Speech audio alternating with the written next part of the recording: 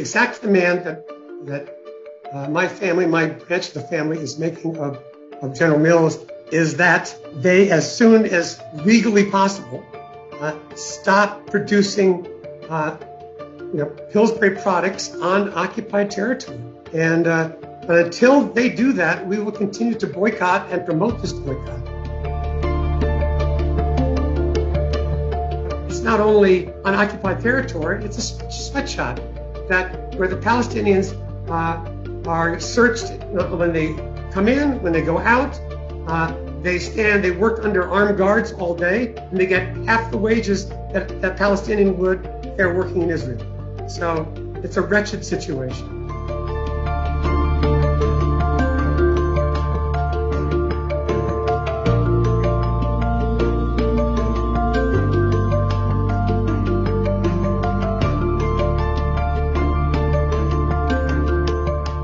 It's important that all companies in similar situations do the right thing. I mean, if a company as well known as General Mills would stop making their Pillsbury products, I mean, that would send shockwaves in a statement like that.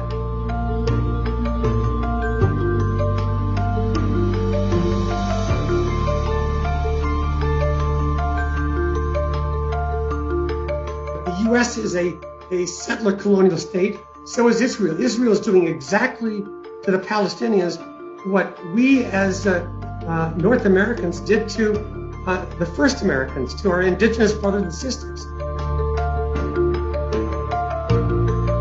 This is about Zionism, not about Judaism. Zionism is a political ideology. Judaism is a faith.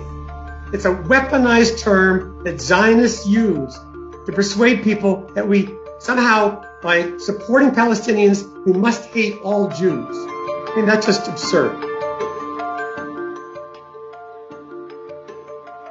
They are trying to ignore this, hoping it'll go away. Because right now, we're just a mouse dealing with an elephant, but after a while, even elephants have to deal with mice. I'm not making a financial sacrifice by criticizing General Mills and their use of this factory in the occupied territories.